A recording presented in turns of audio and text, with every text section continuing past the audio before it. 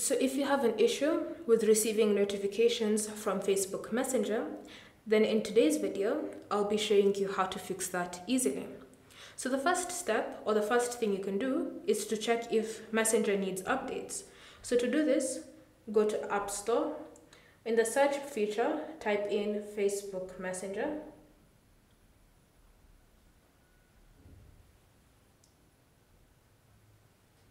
And then ensure that this does not need any updates.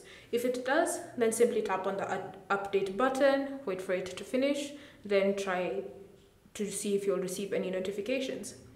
If that still hasn't fixed your issue, then there's another thing you can do. So open Messenger, then tap on the 3 lines and select the settings icon.